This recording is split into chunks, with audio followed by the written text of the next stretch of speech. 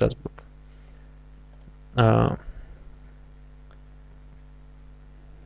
Най-бруталното е, че са погазени четирите основни потребности на човека. В моят случай именно сигурност, вода, храна и подслон.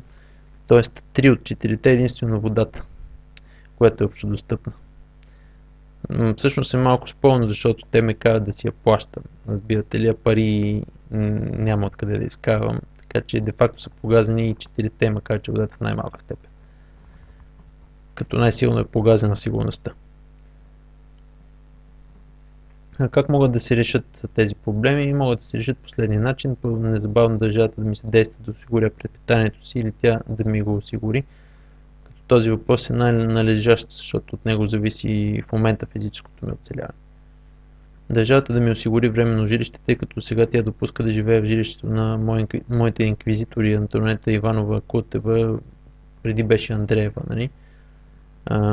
И Димитър Кирилов Андреев, които ме държат в икономическа зависимост чрез него, тъй като е възможно да ме изгонят от училището във всеки един момент във връзка с тази деятелност по изобличаването на техните престъпления и да остана на улицата. Престъпленията срещу мен да бъдат разследвани в кратки срокове и виновните да бъдат подведени под наказателна отговорност за престъпления срещу човечеството. Конкретно по случая за изтезаването ми в Лудница през 1996 година. Което съставлява нарушение на международна харта на правата на човека и фигурира в списъка с престъпления срещу човечеството. Сега не си спомням кои членове, но бях чел и фигурира. Да бъде призната за невалидна военната ми клетва, тъй като дадох под принуда да бъде незабавно отчислен от резерва, да бъде разпозната принудителната казарма като вид затвор на лек режим и вкарането там само на мъжете да бъде признато за престъпление на базата на полова дискриминация. По-кратката служба за висшистите също да бъде разпозната като престъпление на база на дискриминация, извършена в нарушение на член 6 алинея 2 от Конституцията.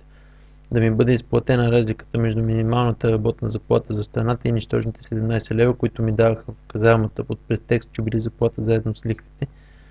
Същото важи и за останалите български мъже, служили против волята си в казарма преди въвеждането на професионална армия.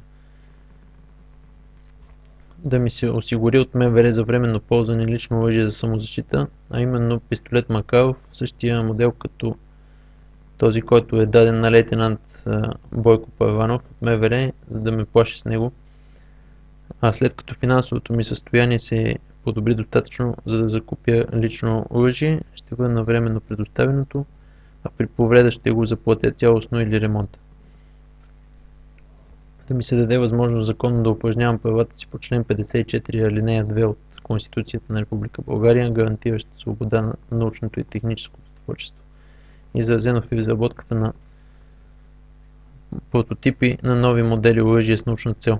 Това ми е хоби, което сега не практикувам заради законите на Република България, но искам да го упражнявам в свободното си време, още преди да си открия фирма за производство на оръжие, дори да работя друго. Същото важи и за синтеза на взривни вещества с научна цел. Да ми се насочи психиатрична експертиза в присъствието на адвокат и да се води писмен протокол за целия разговор между мен и психиатрите в 2 оригинални екземпляра за всяка от страните. По един за всяка от страните. И също така да се допусне присъствието на журналисти и свидетели, като се даде достатъчно време за осигуряването на всичко това. Да бъда реабилитиран и данните за престоя ми в Лудница да бъдат изтрити от всички информационни системи на българската държава. Ще се подложим доброволно на психиатрична експертиза само в присъствието на адвокат и при положение, че се води писмен запис на разговор. Ако бъда принуден със сила, заявявам, че желая да упражня правото си на адвокатска защита, гарантирано от член 30 алинея 4 на Конституцията на Република България, и че ако това мое право е погазено, упражнявайки правото си по член 38 от Конституцията на Република България, аз умишлено ще откажа всякаква комуникация с психиатрите. Също, ако е възможно, да се осигури видеооператор с цел видео за снимане на разговор и да се дадат копия на всички заинтересовани страни. Заявявам, че след такава експертиза ще използвам всички материали, доказателствени материали, които последват от нея, като писмените протоколи, например, за да заведа дело срещу психиатрите.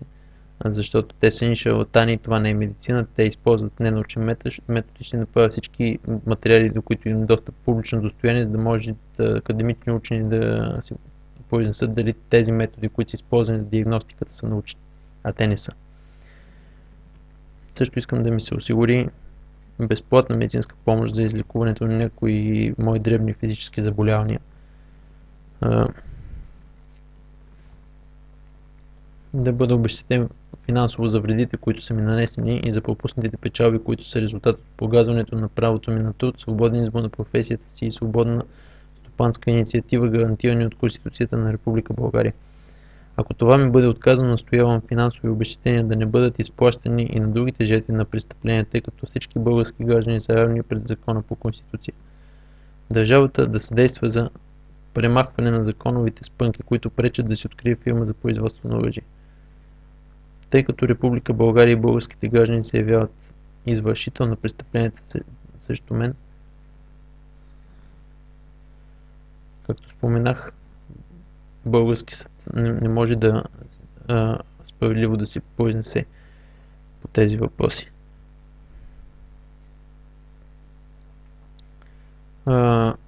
В настоящия момент държавата се опитва да ме накара да живея тук,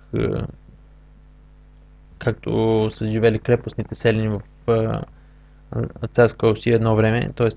тя ме принуждава икономически аз да живея тук в България. Аз желая незабавно да напусна тази страна, защото тя представлява заплаха за живота ми. Категорично се отказвам от българско гражданство, защото за мен е позор да бъда гражданин на терористична организация. И по всички споменати причини.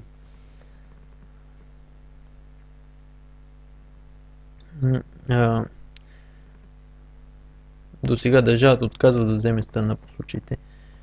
Тя абсолютно застрашава живота ми, защото от една страна го прави невъзможен, опитва се ме принуди да извърши престъпление, от друга в един разговор в полицията те ми препоръчаха да се оставя едва ли не да ме убие Бойко Първанов. Тук в момента заради тази политическа деятелност има сериозен мотив да ме убие самата държава и управляващата партия ГЕРБ и БСП, които също имат бивши комунисти. Има сума хора, които имат личен интерес. Всички тези психиатри в момента са още на длъжност. Или поне по-голямата част полицаи. Аз нямам достъп до информация кой точно къде е, но има твърде много хора с мотив да ме елиминират и за това считам, че е необходимо незабавно да напусна страната. И тя застрашава живота ми. В общи линии това е, друго мога да добавя.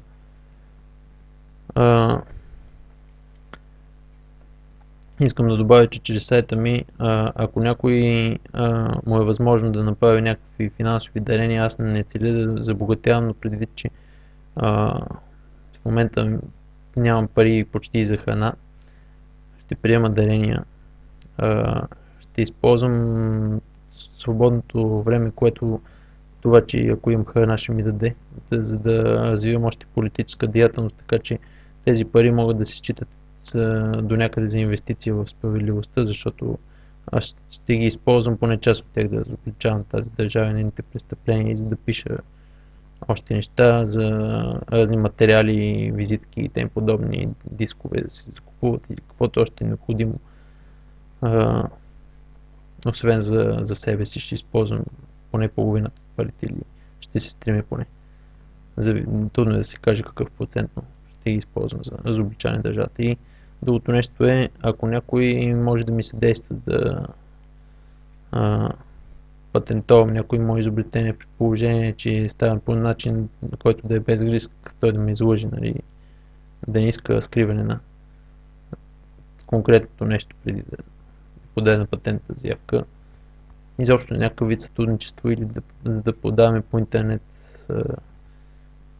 някакъв вид информационни продукти, за каквото и да е, което ви е хрумне, което може да сме си полезни взаимно. Пишете ми, ще го взема предвид. Сега, когато правя този запис, смятам да се свържа с американското посолство и да искам политическо убежище в САЩ заради извършените срещу мен престъпления, защото живота ми тук е в опасност и защото това е единствената страна в света, където имам де-факто правото да се защитя като разпознато от втората поправка на Конституцията право да имам и нося оръжие. В общи линии това е.